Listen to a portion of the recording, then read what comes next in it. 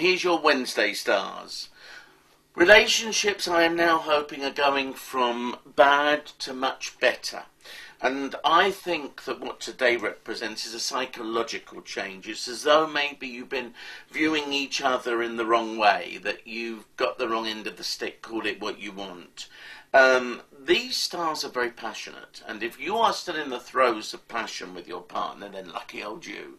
Because funnily enough, intimacy, sex, anything like that will bring you closer together.